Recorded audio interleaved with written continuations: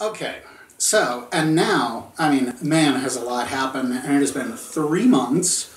Our last game, by the way, was February 17th. So it's been 3 months and a week, something like that. I was kind of thinking that this 3-month break has actually really been nice. It's given me some time to reevaluate how I do things. I mean, I spent all those months always just thinking about what the next session was going to be like. Where this 3 months, I've really had time to reflect on, you know, what's going to happen over the next year. I mean, you realize July 15th, we'll have been playing this game for a year. So I'm kind of thinking of this as kind of season 2. Going to be some changes, going to be some different ways we do things, even starting with the characteristics. And then maybe we'll do 10 sessions, and then we'll take like another 3-month break, you know. So yeah, I'm thinking of this as kind of season 2, and some things are certainly going to change. But that being said, it's time for the big question. Somebody else asked the question today. Anybody, except Tara.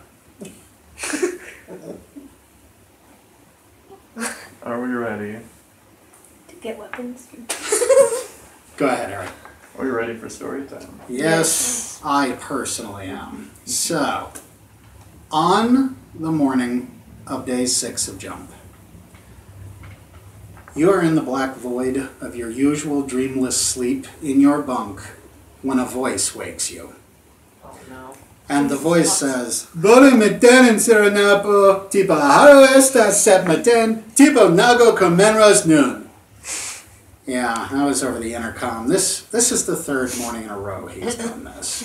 Poxo does the 7 a.m. wake-up call, and then he goes to the galley lounge for the morning meeting. Of course, he then just sits there through the meeting and listens attentively to all of you talk, but he obviously doesn't understand a single word during the meeting that he himself called. But yes, the morning wake-up call has just gone out. The morning meeting is in 15 minutes at the Galley Lounge. And I'll go ahead and let you guys know that according to the Jump countdown clock at Nav Helm, you'll actually be dropping out of Jump Space into the Brindle system later this morning. So, a 6-day jump. It was a little bit shorter this time. So, the wake-up call just went out. You were sleeping dreamlessly in your bunk, and it's 7 a.m. Kara sits up in her bed and once again forgot that there's a top on her bed and she bangs her forehead. Okay, alright. Okay. I'm gonna go get breakfast. I'm going for my morning run. Okay. I'll get breakfast. You'll get breakfast? Okay. Yeah, I'll get breakfast too. Okay, so 3 of you heading for the Galley Lounge where you expect Poxo will show up for the morning meeting. I think he just likes keeping things organized and, you know, he just wants to be a part of this whole sci-fi dream he's living here. You know, he's been having the time of his life during this last week. Where's Vril? At the moment you don't know. He's not in the bunkhouse and he's not in the Galley Lounge. But yeah, Poxo's been having the time of his life, hanging out with each one of you in turn, following her around, watching, spending time. There was a day during the jump week that Bardak used the that Poxo used the translator to ask Bardak some questions. Poxo hasn't had access to the translator much. Nobody has. Vril has been hogging it, but more on that later. But yeah, he's like, he's really trying to get answers out of you. He asks like, so, what is your mission really, Gabo? Well, right now we're going to Brindle to take a shipment. But what are you out here in the cosmos to do, man?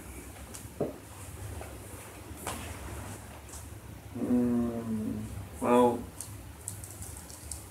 our captain died, and some of our mission we're trying to figure out right now. Oh, alright. Trying to figure it out. Alright, man. Don't worry. Your secret's safe from Poxo. But your people have eliminated disease and poverty and war, right? From what? Well, each planet is different, and I think when we get to this next planet, you'll see more of how the planets do differ from each other. Far out, man.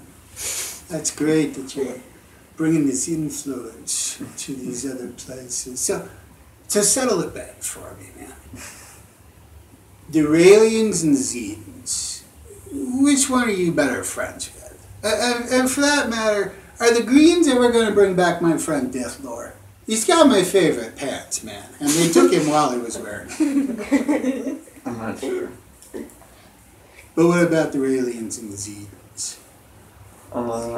I don't know who you mean. Maybe we have different names for them. Oh, that's right, man. That's right.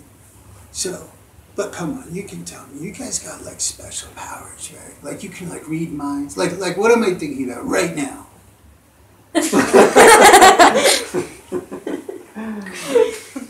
That's not one of my powers.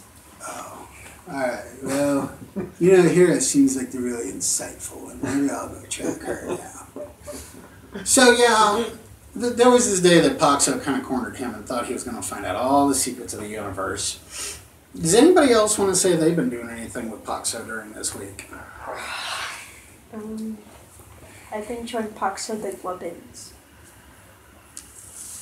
Okay. Poxo is not really interested in weapons. Now, he definitely looks at it like fascinating technology. But like, if you like asked him if he wanted to hold one, he'd be, no, man, I'm good. I personally think that all life is precious, man, especially mine. So I'm not into doing anything that could go off and hurt me. What are you trying to say, Veronix? Showed him, like, shows and stuff. Oh yeah, now that I'm sure he enjoyed. He is definitely the couch potato type, and the stuff that's available on the ship does not even compare to the kind of entertainment they have on home. So he doesn't even own whatever the equivalent of a TV on Kavma is. So that would be really fascinating to him. Now, Vril has not been very friendly or cooperative. He just wants to go back home, but he'll settle for the next stop. One thing that Poxo has revealed is that Vril was absolutely horrified to find out that out in space there's only more human beings. There's no aliens, there's no, greater power, no benevolent power behind everything. And he's just kind of been in a bad place, but when I say a bad place, I don't mean the lab. That is what I was about to say, but he's mainly been in the lab and therefore spending a lot of time with Veronix and hogging the translator box. You guys have been in the lab a lot. I mean, you are interested in science and technology, and he is very interested in science and technology. But it hasn't been social. Vril has been trying to kind of soak up everything he can about the technology in this wonder-filled world that he finds himself in. But he's also been teaching Veronix about some of the equipment that was brought back from their bus. More like showing it off. And this includes a very cool portable scanner that we might see later in today's session. Okay? And I'll go ahead and drop it here that coming soon, I didn't manage to get it done in time, but there's going to be a mini game for ongoing research. So that every session, Veronix will have some results to tell us about research that's been done in the previous days. Now, again, we don't have that mini game yet, but I figured that there would almost certainly be some things that you guys would want a top-notch scientist to be looking into. Mm-hmm. So, go ahead and jump on any time, guys. What sorts of things would you task your science officer to be researching for you? What's in the brain water exactly? Okay. And what it does to us. All right. On your notes, on your back, you need to write down what they just said, that you're going to want to be researching brain water and what it does to them. Let him get that jotted down, and then we'll move to the next suggestion. How can we remove our earpieces? Oh, okay. I would like to know. Okay, and then... The guy said we aren't human, and that we maybe have had our minds erased many times. If there's some kind of scan we could do to verify that we're human, and how many times our minds have been wiped. Okay. So, are you human, and how many times have your minds been wiped? I will turn these into mini games where every session you guys are going to be wanting to ask Wesley, so you got any answers for us yet? Okay. And that will give Wesley a very important role to play in this game. Then we can have our researcher. I would think that would include like EEGs and stuff. You mean the finding out if you're human or not? Human. It could, yeah. I know where the aliens Vril is looking for. Okay.